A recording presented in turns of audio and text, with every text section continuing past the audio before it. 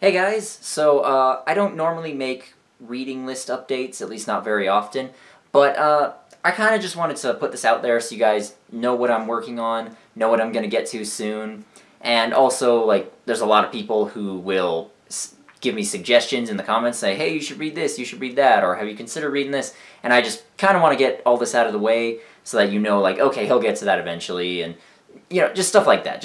I want to let you know where I'm going. And, man, I gotta wait a little longer because I want to pad this out to 10 minutes and 1 second. This is the introduction song. It's not very good, but it's not too long. So what I'm currently reading is The Red Knight by Miles Cameron, and this one is not super popular. I'm about 40% done with it. It's interesting, to say the least. It's just about a group of mercenaries that are hired to protect a nun's convent from dragons and shit, and I'm only about 40% done. I have mixed feelings on it so far. Like, it's not awful, it's not great, I don't know, you'll see what I mean when I get around to reviewing it.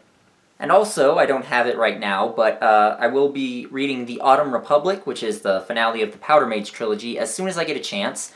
If I get it soon, then I will finish it, and then I will read it before I finish The Red Knight, so you'll be getting that review first, but if it takes longer, then you'll get The Red Knight review first. It's just, you know, that's what happens, and I am excited to read this one, though. You know, I wasn't a big fan of the first Powder Mage book, but the second one was really good. After that, we've got Gardens of the Moon, which is the first book in the Malazan Book of the Fallen series, and people have been telling me to read this forever. It seems interesting, you know, it's just about an empire conquering its neighbors and shit, and, you know, that sounds interesting enough. I haven't gotten a lot of specifics about what it's about, though, so we'll see if I agree with the crowd on that one or not. After that, we've got The Alloy of Law, which is, you know, it's a sequel series to Mistborn, if you didn't know. So it's like, it's on the planet Scadrial, it's just a couple hundred years later, so technology has advanced and shit. And that one, I am excited to read. People keep telling me it's even better than the original Mistborn trilogy. Not sure if I buy into that, just because I fucking loved the original Mistborn trilogy, but, you know, we'll see.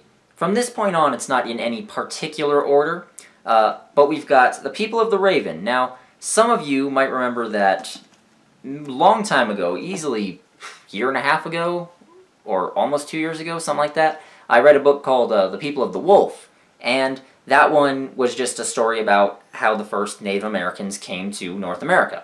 And this one is a little different. It's based around this archaeological find called the Kennewick Man, which was a skeleton found in the Pacific Northwest somewhere, and the skeleton appeared to be a white guy, a Caucasian male, and it was several thousand years old, and they're wondering, well, okay, how did a white guy get here several thousand years before contact between Eurasia and the Americas was made? And so that's just like a fictionalized version of how he got there. And I actually read a little bit of it a while ago, back when I first got it. It's interesting so far. We'll see how it goes. Then we've got On Basilisk Station by David Weber, and that is the first book in the Honor Harrington series. And I remember at the beginning of this year I said I wanted to read a lot more sci-fi, and I haven't been doing that.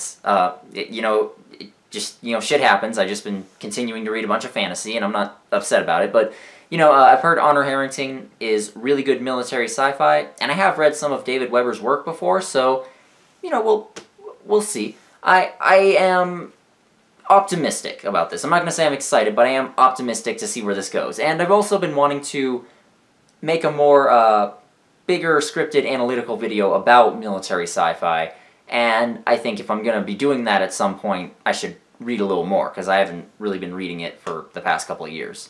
And then we've got Better to Beg Forgiveness by Michael Z. Williamson, and that one is just, more military sci-fi. You know, it has an absolutely horrible cover, which means that the book itself is either just going to be the worst schlock I've ever read, or it'll actually be pretty good.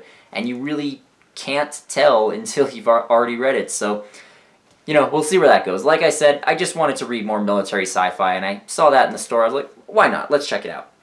So there's my reading list. Everything is subject to change, especially the stuff later on in the list, which I don't have in any particular order.